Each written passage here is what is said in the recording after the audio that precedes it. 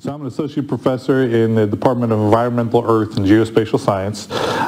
We're a combined department with traditional geography, geology, and the geoscience concentration, combined with environmental science, and then we also have an environmental health concentration. So recently we just got approved to offer our geoscience concentration completely online. Now the geoscience concentration focuses more on geographic information systems, remote sensing, which would be kind of the digital photography or the satellite imagery. We still offer traditional geography classes like social geography, economic geography, political geography, relevant time, and then traditional geology classes like physical geography, earth science, geology, those types of things. What is the reach of that data? Reach meaning what is the... It was 86.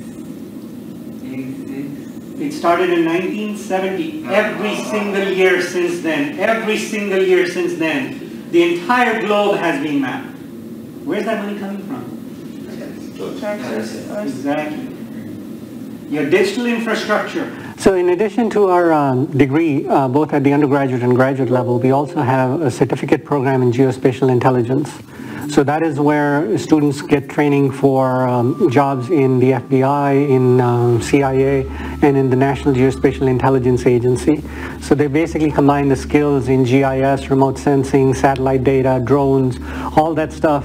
They combine and get knowledge and certificate, and they do a capstone project in geospatial intelligence so that they can work in these federal agencies. In the Department of Environmental, Earth, and Geospatial Science, we've got a number of careers for students. Currently, my specialty is in GIS, which is Geographic Information Systems. So that entails all of the geographic spatial data used that you use in your phones. We have students who work for the city of Durham. We have students who work for Lowe's who make decisions about where to build the next Lowe's, and using demographic data, spending data, and a lot of different other types of data. We have students who work for the North Carolina Department of Transportation who maintain all the spatial database to analyze where we're going to build the next roads and decisions about those.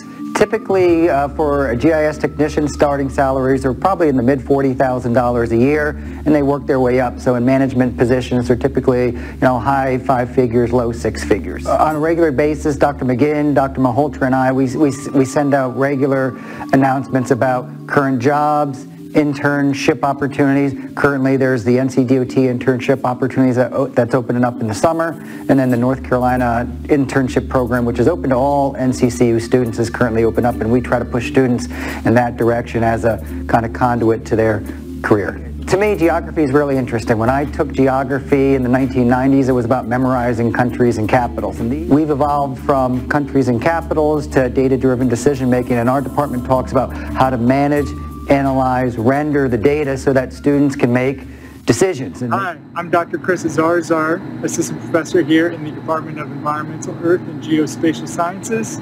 I teach courses in a variety of earth sciences, including earth science itself, geology, oceanography, online weather, climatology. My background is in meteorology. I do quite a bit of research with the land and atmosphere interactions and how that affects rainfall. And part of that is using drones to understand boundary layer.